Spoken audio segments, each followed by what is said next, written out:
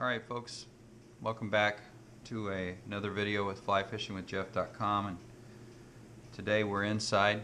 Going to do a little tie for you. I'm going to tie a small version, or a little heavier version actually, of the trout candy, and we're going to do so in gray today. Put a little weight on it so it'll allow you to get down and fish a little bit deeper, or maybe even fish with a floating line like I like to do with my 3-weight.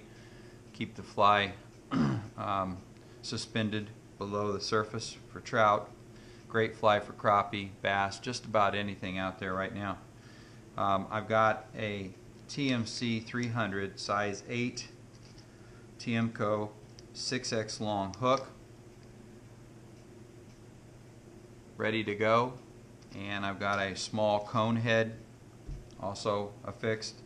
I'm going to go ahead and add a little bit more weight by taking several wraps with .025 lead,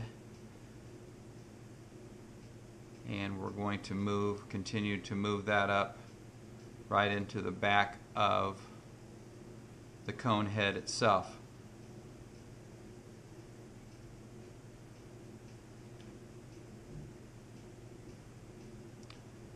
Finish up the wraps at the back. Now we're going to come in with some big fly white thread. I like the big stuff, allows me to put a little tension on the fly. We're going to come right into the back here and wrap forward up to the back of the cone head and back out. Leave it right there, leave your thread right behind the cone head. Now you're going to see that this is a very simple fly, does not take very long, and so I think sometimes people think, well, that can't work.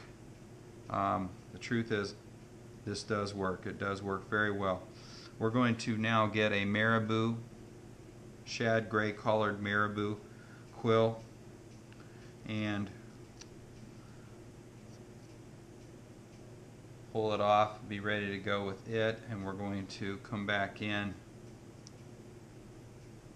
and start with our wrap right here behind the cone head and hold that marabou quill right on top as we move back with the thread to the back of and secure right behind that .025 wrap. Now I've got my marabou quill on there. Simply going to come back up now real quickly and drop that off and not worry about any excess that's on there. Now we're already on our last step. We're going to use Palmer chenille in small gray. I like this in small, medium, even the large stuff for various sizes of flies. I get mine at Fort Bennett out in Lebanon, Missouri. The folks there are great. They have a big array of fly tying along with other materials. You can get a little bit of everything there at Fort Bennett, so stop in and see them the next time you're in that area on your way to Bennett Springs or any of the other areas. But we're going to simply come in with our wrap right at the back, secure, move my thread back up to the front right behind the cone head, and we're going to take this wrap and we're going to palmer it forward. And again, this is a fly that you can fish comfortably on a floating line. I love to fish this in smaller lakes and streams with my 3-weight. I also put it on underneath my type 1 sink tip lines. Allows it to get down even deeper. We're going to continue to palmer that forward right up to the back of that cone head.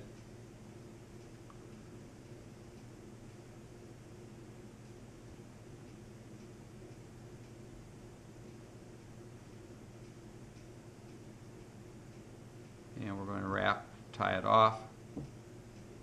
A couple quick wraps with white.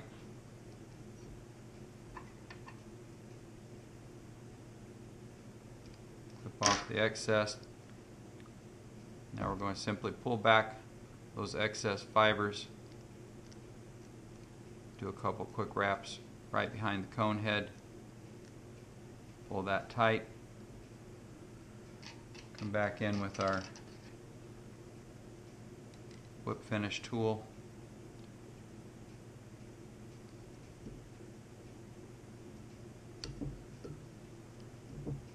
And there it is.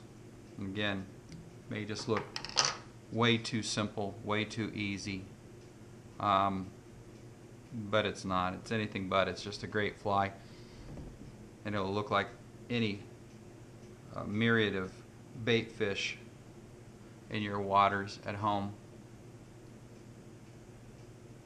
In fact, I came across this pattern a few years ago, many years ago, in fact, when I caught a nice smallmouth, and as I was bringing him in, he belched up 2 of these little days, what I call days minnows, and they were gray shad colored, looked just like this. So anyway, I think you'll like this fly. Get out there, give it a shot. You can tie this in a whole wide range of colors. I like it in cream, I like it in white, black, olive, browns. You can just tie this in just a wide array, and I think you'll do well on all of them. So good luck with that.